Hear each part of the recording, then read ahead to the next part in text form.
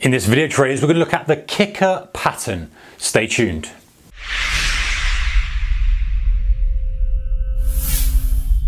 Hey guys, a very warm welcome to you. All right, so what is the kicker pattern? Specifically the kicker pattern from the bullish kicker pattern, a candlestick pattern that we can utilize as either a signal or potentially a filter that says, okay, you know what, the tide is changing. Now we've got more demand in as opposed to supply. Let's look for an opportunity after this. But if we look at it in traditional sense and how it's kind of meant to be traded, we can look at those rules and come up with kind of what time frames and stuff it's on later in the video. So hang around for that. Before we carry on, I just want to say thank you guys for your support. If you are subscribing to the channel, if you are commenting, if you are liking the videos, it's much appreciated and I'm pleased that you guys are enjoying it. Anyway, let's get into this pattern. So the kicker pattern is this: bang, bang, bang, 3 down candles. Okay, what's happened subsequently doesn't really matter so much, but of course we probably want to see either not an aggressive downtrend as such, but to be fair, this does work in either. I'm normally hedge my bets a little bit, if you've seen before when I've talked about these reversals, because I'm like, okay,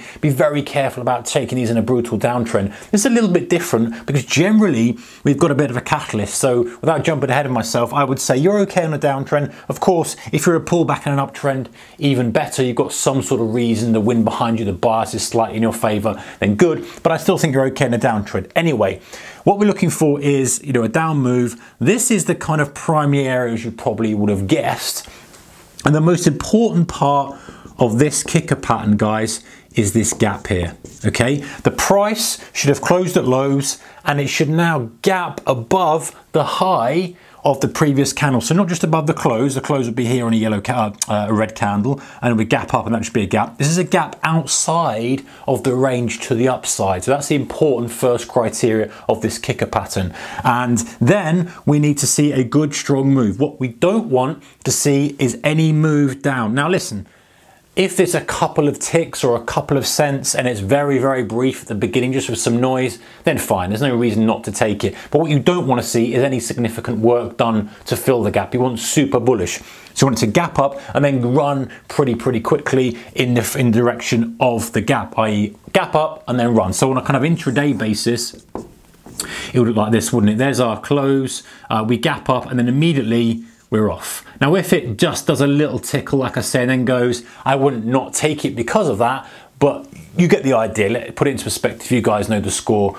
We can't be too strict with these kind of things, but at the same time, we don't want to see it kind of tickling down and messing around doing double bottoms and stuff. You get the point. So it's that and it's closing at high. So how would we take this? Well, theoretically, we want to take it on the close here. So on the close, there's our long entry, and we're going to have our stop below that. Now, that's often quite significant. That risk is probably a little bit too much, right? It's, especially if it's a catalyst, because very often this is going to be caused by a catalyst. To get that aggressive gap and drive, maybe it's earnings, maybe it's news, maybe it's something that's positive for the company or whatever it may be.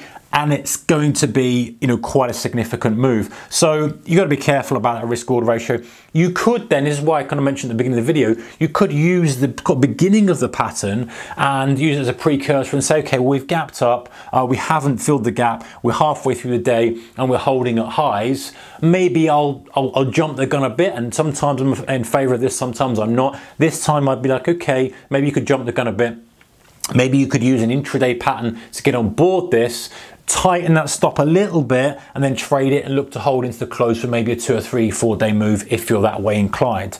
Or of course, when you see this at the open, you trade it early on and you say, well, I'm going to trade on an expectation that's a kicker pattern, i.e. we've got the gap up, it's a reasonable gap up, the first 15 minutes hasn't pushed back into the gap, I'll just buy an opening range breakout of the first 15 minutes with likely to be a strong green candle. So you can start to mesh some of the strategies together and utilize the positive expectancy of this type of thing in conjunction with something else to give you like a stack those layers of edge that we talk about. And by the way, it's called a kicker pattern because I believe it's like it's a football. Imagine a football sitting there and someone kicks it, you get that initial jump off the ground, and then theory is you're going to continue on and it's going to go higher and higher until it falls down again. And the only trick you've got then is to try and time your exit. If you're day trading, of course, you'd probably be a little bit tighter as it comes into day 3 if you're swing trading it. Maybe you've kind of done some research and the broader time frame is suggesting a 4 or 5 day run, 4 or 5 week run, or even you think it could be, depending on what the price action is beforehand, maybe the turn of an earnings cycle. Maybe an earnings cycle is starting to change.